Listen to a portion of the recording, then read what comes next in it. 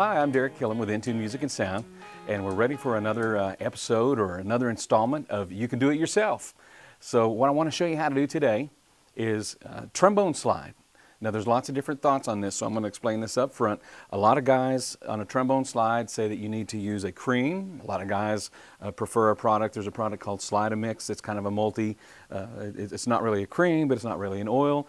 But a lot of guys say, hey, let's just use a slide oil to get things going. And that's what we're going to show you how to do today, is to oil your trombone slide with slide oil so you can do this yourself. You don't have to, it's not a hard process. There's a couple of things I want to show you, a couple of things we need to look at before we get going. So let me just demonstrate a few things. This is a trombone slide, came out of one of our beginning trombones. And I want to show you a few things about it. The trombone slide's probably one of the most important pieces of the trombone, because that's how you change the pitch.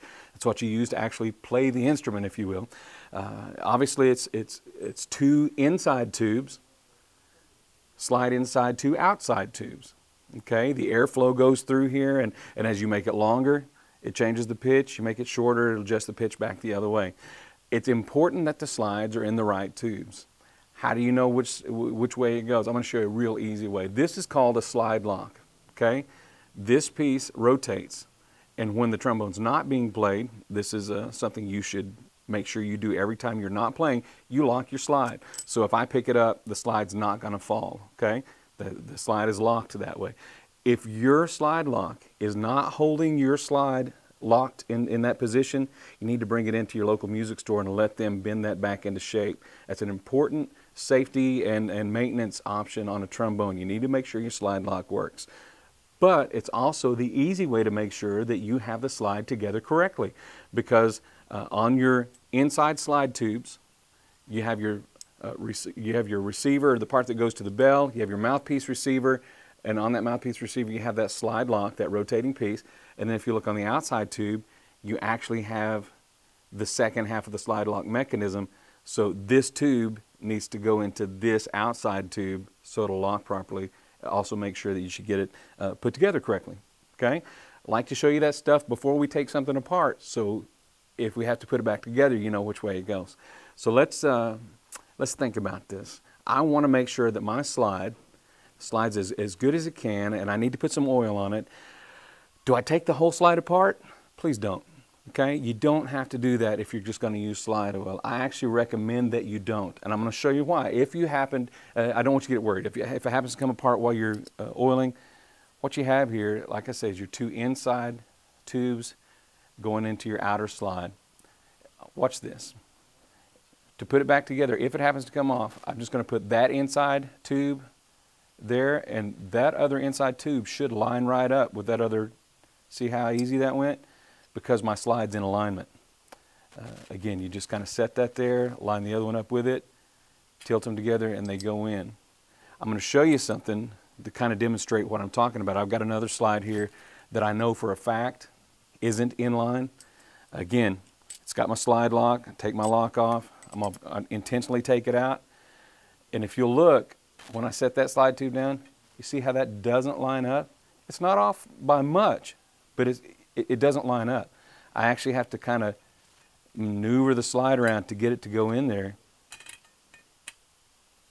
before I can get it back in. Now, this will still slide, but and you probably can't hear it. There's kind of a gritty, there's metal rubbing on metal. My slide's not going to work the way it's supposed to.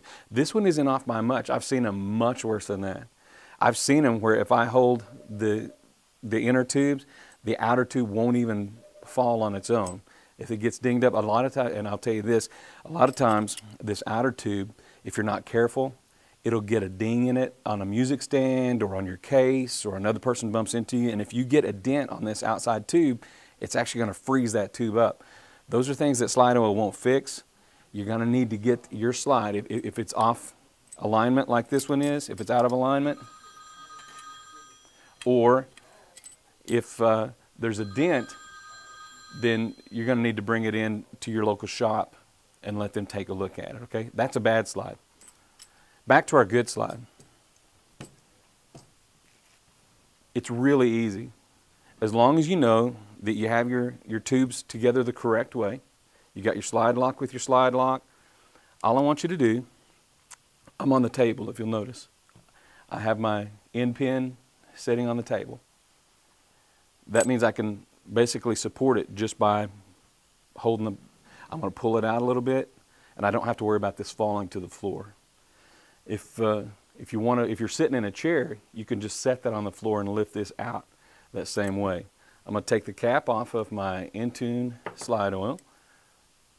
I'm just going to run some oil down that slide. Gravity's going to help me out. Gravity is going to make sure that that goes around the tube and down the tube. Okay? I'm not going to get real technical with you, but I'm going to explain something to you. This inside tube, it's not the same diameter all the way down. It's actually larger at the very end. I'm going to pull it out a little farther. I don't want you to do this, but I'm going to do this. Right here, if you'll notice, the tube gets wider. That's called the stocking. You don't really need to know that, but that's what it's called, the stocking. I need that oil to get down to that stocking. That's the only part that should actually touch the outside tubes. That small area is what rubs, or what creates the sliding motion. So I use gravity to help me out.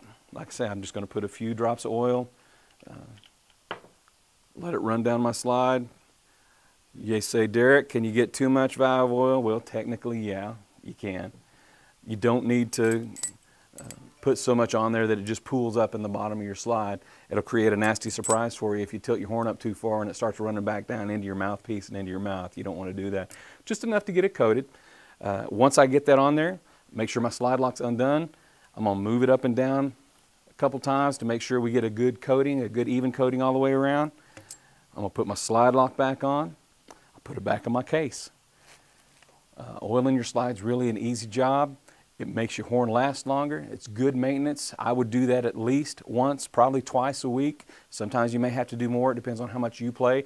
I will tell you this, if you haven't played in a while and you take your horn out, your slide's going to be kind of sticky and gritty sounding because all that valve oil dried up. So you'll need to do that. If you haven't played in a while, you need to make sure you oil your valve, or your slide, excuse me, before you start playing again.